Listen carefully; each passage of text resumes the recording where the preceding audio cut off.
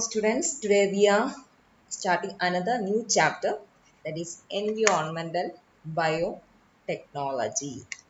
What is environmental biotechnology? Technology, that itself means that some technology is applying here. For what the technology is applying? For addressing which problem we are using that technology? Okay, that we are going to see here. Um, what is environmental biotechnology? That means we are using biotechnological principles for what? To solve problems in natural, agricultural, and man-made environment. Whatever problems that are occurring in natural environment, agricultural environment, or man-made environment, those problems we are solving using biotechnological principles. That process is called that method is called the environmental biotechnology. Where all its applications in all which fields we are applying this environmental biotechnology? What is the use of environmental biotechnology? Yes, we are using this environmental biotechnology in many fields like bioremediation, waste management, bio-leaching, for developing biopesticides, biofertilizers. So many applications are here. So, and then what is the importance of microbes in using this biotechnology? What is the importance of microbes? Means that the microbes are actually biggest sources of novel genes. Novel genes means new type of genes. These microbes are always repositories of new type of different type of genes. So that's a very good source or organisms that we can use to generate some biopesticides or bio fertilizers or bio monitoring agents. So that's the importance of microbes. Then what is metagenomics? This can be asked as a one more question also. Metagenomics. What is then metagenomics? It is the process of analysis of genome of entire microbe community. How many microbes are available? How many microbes we know? We are studying the genome of all those microbes. That analysis is called metagenomics. Then what is the difference between metagenomics and genomics? Genomics means it is focusing only or focusing or studying only one one organism's genome. But metagenomics, in this process here, considering multiple organisms, genome of multiple organism is studying, considering in metagenomics. In genomics, simple genomics, only one organism's genome is considered. Okay, next step. Biotechnological methods of pollution detection. Then certain criteria are there for biomonitoring of pollution. Which all agents, which all organisms we are considering to understand the pollution status of a place, we need to consider before selecting a plant or microorganisms. We need to assess certain, we need to check certain criteria. Which are the criteria? Visual rating. Visual rating. For visual rating, which parameters we need to consider? The main parameter is growth rate and productivity. For example, if we want to understand the effect of a pollutant, so that pollutants effect we are understanding how, because we are assaying or we are inspecting the growth rate or the productivity with respect to a plant or maybe some microbes, by understanding or continuously checking what change is happening to its growth rate or with respect to its productivity, we can understand the effect of that pollutant. So in visual rating, so all these parameters we can understand visually. that growth rate and productivity. So that is visual rating. In the case of microorganisms, we are using turbidometric analysis to understand the change in growth rate and productivity. But in the case of plants, we can understand that change happens in growth and productivity by visually checking the damage that happens to leaves, its a seed viability, that changes happens to its seed viability, germination, change happen to its germination. Or by understanding all those things, we can understand the effect of that particular pollutant. And if we are considering the case of fishes, then we are understand the effect of that pollutant by checking its LD50 value. LD50 value, I already explained to you that it is that amount of a pollutant that is capable to kill half the population of considered organism.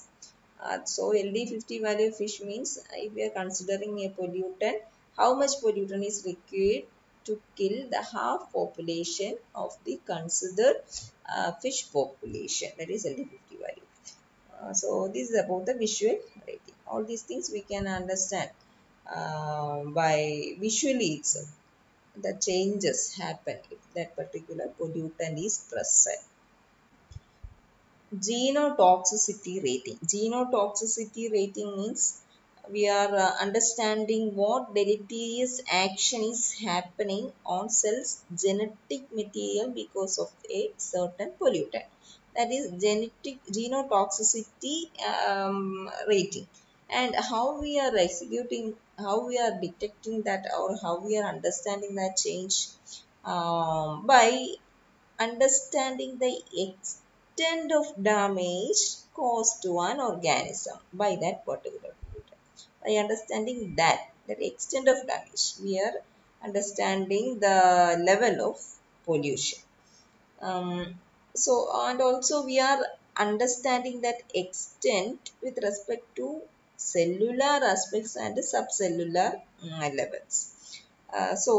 We are considering what change happened with respect to cellular organelles like membranes, mitochondria, what change happened to the cell's genomes, what happened to cell's immune system, biomolecules. By understanding all these changes, what extent, how much extent the damage is causing, we can understand the level of pollution. Then cytotoxic test. Cytotoxic test means test used to understand the measurement of chromosomal damage. Chromosomal damage means including the breakage in chromosomes, sister chromatid exchange. All these are we are understanding or assessing or checking. By checking that we can understand if pollution is present in a particular area or not. And also that disease causing, presence of disease causing organisms in water. How we are detecting? For detecting that disease plus occurrence of disease causing organism, we are using DNA probes. We are adding a specified DNA fragment having a particular sequence, and also that sequence will be complementary to a part of the genome of that particular organism that is causing a disease. So if we introduce the DNA probe to the considered medium, that DNA probe, if that particular pollution causing or that disease not pollution, if that particular or microorganism that is causing disease is present in that medium, that DNA probe can go and bind to that microorganism's genome, and we can understand that a particular disease causing organism is present in that medium. That is the application. Then metabolic rating. Metabolic, that metabolism, that is considering here. Metabolic rating. In this method, we are understanding or try to check what change is happening or happen with respect to metabolic process in selected organisms. By assaying or understanding that change, we detect the presence of pollution or the extent of pollution, that is metabolic rating. And biomarkers also there. Biomarkers means they are used to assess the pollution stress. The biomarkers using metabolic rating, usual biomarkers we are commonly using are chlorophyll, proteins, nucleic acids, and also changes in the enzyme activities in the organisms. All these things we are considering to use as biomarkers. Any change happen to all these things activities, if any change happen to normal functioning of chlorophyll, if any change happens to the protein functioning, nucleic acid functioning, then we understand that pollution is there, or this much pollution is there. Then bioassay using whole organisms. Sometimes we are taking the whole organisms or considering the whole organisms to understand the level of pollution. Here all these things we are considering only a part of organelle or a particular aspect. Here we are considering the whole organisms for determining the pollution status. For considering an organism to detect pollution level, that organism need to satisfy certain criteria, certain features. That features include it should be sensitive to that particular pollutant that we are considering. If that organism is not sensitive to that pollutant, then there is no use of selecting that organism as a monitoring organism to detect that pollutant. And also it should be a wide of occurrences. It should be easily available. It is very much rare that we can use that organism. We can consider that. And also it should be available around the year. If a particular organism we are considering for to assay the pollution is available only a particular period of time, and then we can't consider that organism. Instead, it should be available around throughout the year, and also it should be simple, reproducible, and also it should be cost effective. If all these criteria or features are satisfying, then only we are considering an organism to detect or determine the level or the presence of pollution or pollutant. Next, algae using bioassay. Which all algae we are commonly using? Chlorella, Microcystis, Spirulina are usually using in this environmental monitoring. Bioassay. Then bacterial bioassay. What is the purpose? To detect the fecal pollution. If fecal pollution is there in water, we are using bacterial assay. And for testing or understanding the level, how much bacteria or microorganism is present in a definite quantity of water, we are using certain test. Coliform test is there, and also Ames test also there. Ames test simply means it is a test to determine mutagenic activity of chemicals. Mutagenic activity of chemicals means if a particular chemical is present in that medium, it may cause mutation in the considered microorganisms. On seeing or determining the number of mutant strain against the normal strain, we can understand the drastic effect of or the harmful effect of a particular considered pollutant. That is Ames test. Bacterial bioluminescence. means certain bacteria can produce bioluminescence if certain gaseous pollutants are present. Such bacteria are called Photobacterium phosphorium. Lichens. The lichens that is usually used in bioassay are they are commonly using lichens are widely using in bioassay. Then mosses. Mosses are usually using for detecting metal pollution. Examples for mosses that are using in bioassay are stereophyllum, dryness, etc. Then vascular macrophytes. Vascular macrophytes using in bioassay are water hyacinth. This picture is given here. Lemna mina to detect the aquatic metal pollution. Then animals also using for understanding the bio pollution. They include animals, certain fishes, certain bombs are also considered for bioassay. Then coming to cytogenetic bioassay. Cytogenetic bioassay means it detects mutagens. Mutagens means anything can cause mutation. And carcinogens, chemicals that cause cancer. By how we are understanding the presence of such things, by understanding the changes happened in cellular components. Cellular components like a nucleus or chromosomes. Next, bioassay using molecular probes and immunoassays.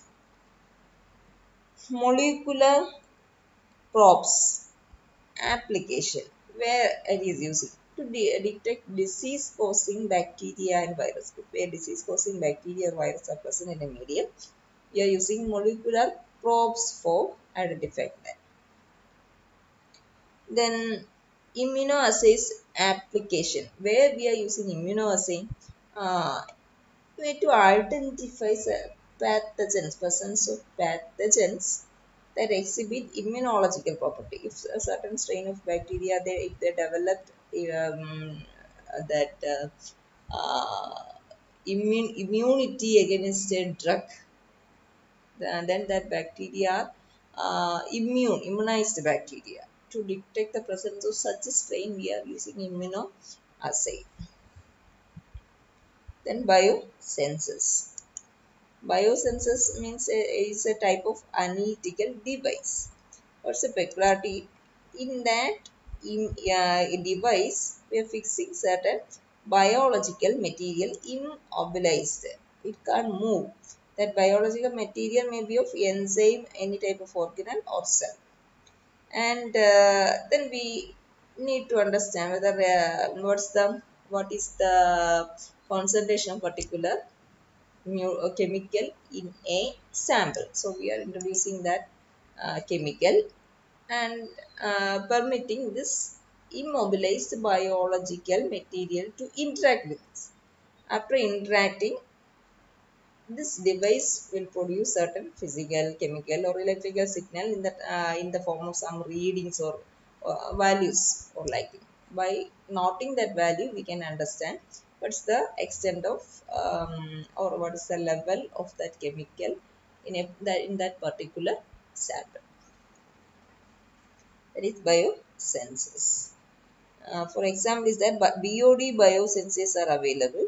Usually, if normally we are conducting the BOD test, we need 5 days to understand, to know the value. But if we are using this BOD sensor within 15 minutes, we will get the value. Next, BOD biosensor. Biological methods in pollution abatement. Which are the biological methods? Sewage treatment using bacteria is a biological method. We are treating, we are breaking down the sewage using bacteria. How? Considering a pond, in that pond some algae will be there, and these algae produce oxygen because of photosynthesis, and in this pond so many microbes, bacteria present, they consume use this oxygen to decompose the sewage. present in that pond. This is the sewage treatment using bacteria. Next, bioscavengers. Scavenger means some agents that remove unwanted substances. So, bioscavengers, scavengers of metals. So, dealing with this two terms, we need to understand this already discussed the terms bioaccumulation and biomagnification. Bioaccumulation means as time passes, the amount of chemical or pollutant in the body of organism increase. That is bioaccumulation.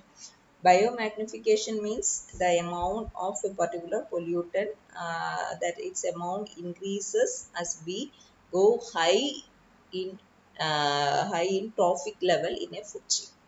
That is biomagnification. Both are harmful with respect to pollutant. So it is very essential to remove the particular pollutant from the environment. For removing the pollutant, we are using bio scavengers. Okay, scavengers means those organisms are considered living form. They can remove this pollution causing metals from the environment. For this, we are using phytoplanktons, um, also benthic plants like water hyacinth, water lettuce, ferns are also using. And then an algae, Chlorella vulgaris, it can take up copper, mercury, and uranium from the environment. Then microorganism like E. coli can take up mercury from the environment.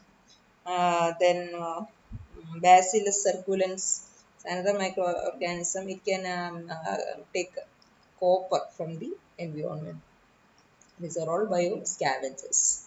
Control of eutrophication. Eutrophication means nutritional enrichment of water body. Nutritional enrichment means it promotes more algal growth. In that way, it dwindle or reduce the availability of oxygen to organisms, including all fishes that residing below the water surface, and in that way they die and decay and accumulate and as years time pass by, that water system totally may vanish, degrade.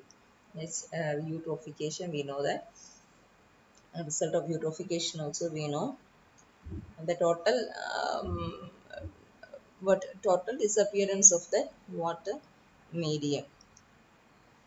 And as a result of eutrophication, all the organisms that present in that water medium also can be swept away.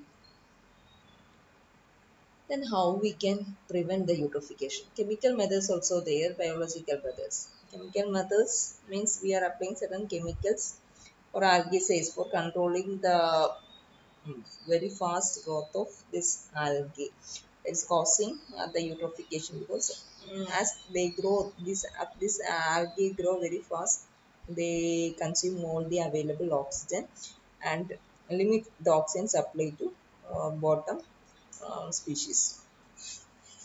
So we need to damage or control that algae. For that, we're using certain chemicals. That is chemical methods. Then what about biological methods? Biological methods means certain organisms like cyanophages. Cyanophages means they are viruses that can kill the algal cells. Cyanophages. We are using certain cyanophages to kill the algal population. In that way, we can control eutrophication. Then immobilized cells in sewage treatment. Immobilized cells in sewage treatment means we are fixing certain cells as immobilized on certain surface. And using this immobilized cells, we are treating the sewage. The examples for that immobilized cells that we are using on surface include Pseudomonas butida, Streptococcus elnovi are all used, especially for removing phenol.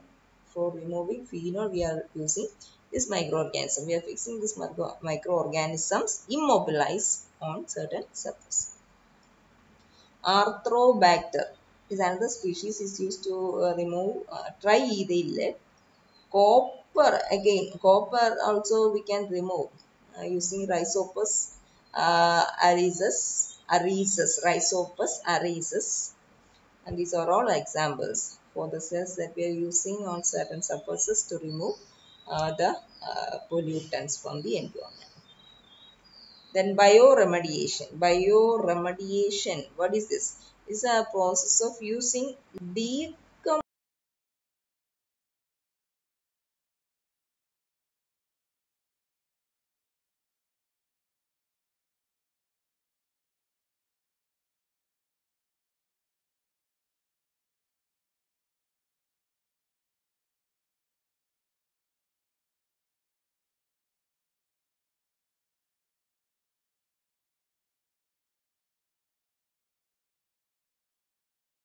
decomposing these compounds with the help of the enzymes they have or some proteins they have. So that is the way. Then for cleaning oil spills, the common microorganisms that we are using are Pseudomonas, Flavobacterium, Arthrobacter, and Acetobacter. One of such major first oil spill happenings, Exxon Valdez oil spillage. So first oil spillage, because the oil spillage happens first, and in that spillage that time we use this bioremediation to clean up. And regarding the capability of bioremediation, we are considering or taking the case of Rhodococcus, an example of microorganism. It has different pathways for degrading pollutants. Several strains of Rhodococcus can survive in almost all solvents like ethanol, butanol, dodecaine, and toluene. When comparing with other microorganisms, it only can survive all these media. Most of the other microorganism may cannot exist. Microorganisms cannot exist in such mediums. At the same time, Rhodococcus can exist in all these mediums. This is capacity. And next is about a superbug. It's created by Anand Chakravarti, who invented a genetically engineered Pseudomonas putida. It can degrade so many pollutants at the same time. Regarding that is construction, how it is generated, regarding all those things we will learn later in this section itself. Now we are going to see biotechnology and biodegradation.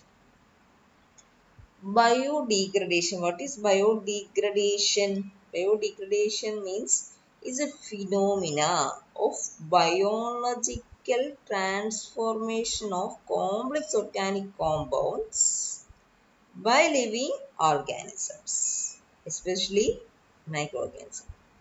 So these microorganisms, they are transforming complex organisms to simple. That means they are breaking up.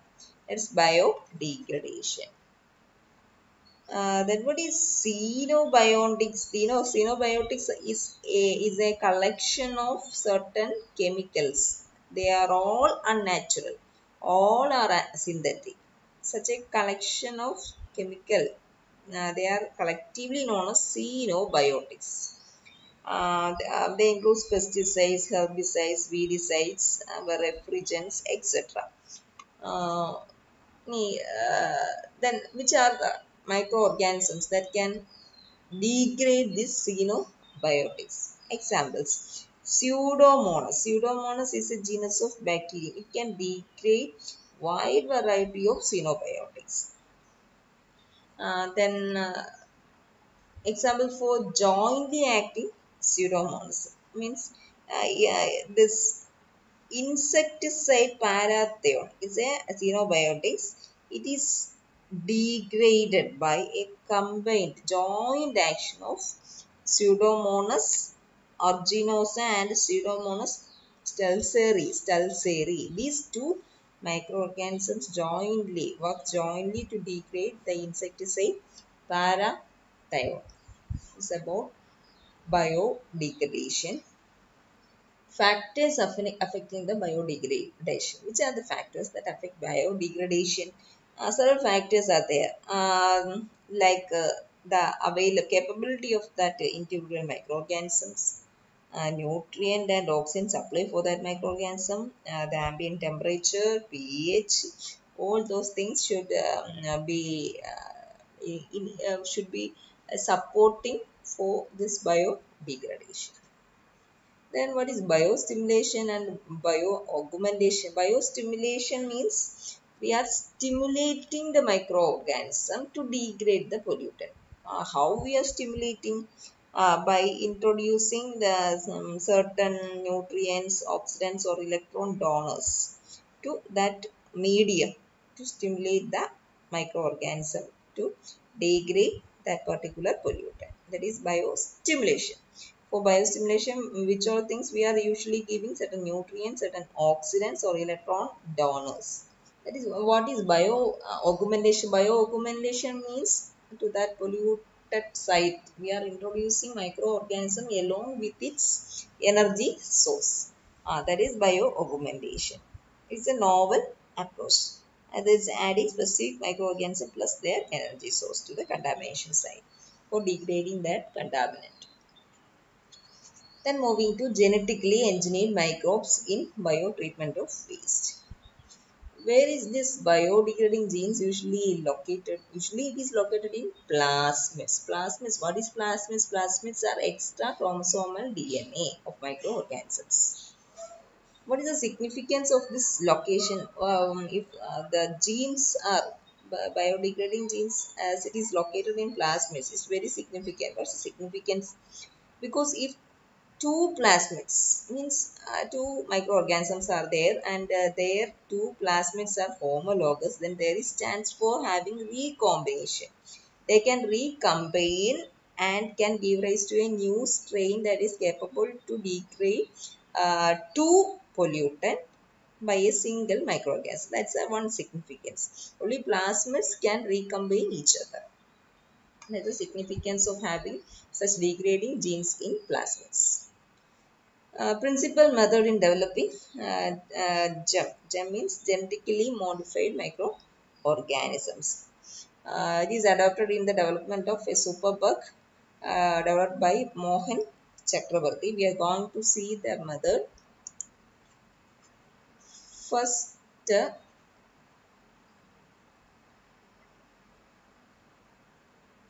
he take a microorganism. Microorganism means a bacterial strain which is capable to degrade camphor. Which are capable to degrade camphor and then let it to mate with another bacterial strain which is capable to degrade octane. And in this case, the plasmids, considering plasmids only, these plasmids are incompatible. Incompatible means they can't occur as separate plasmids in a single bacterial strain. Understand? Because they cannot exist as such together in a single strain. So what is possible? They need to recombine. These two plasmids need to recombine and form a new strain with one recombined plasmid. This strain is capable to degrade both camphor and octane. Then he take another bacterial strain capable to degrade xylene. And one more bacterial strain capable to degrade naphthalene.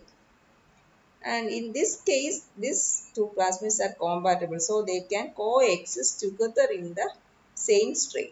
So after mating, a new strain is formed with xylone degrading plasmid and naphthalene degrading plasmid. Then in the next step, Chakrabarti made these two together and generate the superbug with uh, plasmids that are capable of degrading four pollutants: camphor, octane, xylene and naphthalene. That's the process in developing superbug. Superbug is developed by and Chakravarti. It's very important so many times, and there's more chance to ask for a coming examination also. So learn it well. That is about the superbug. With this, we finish today's section and class. Thank you.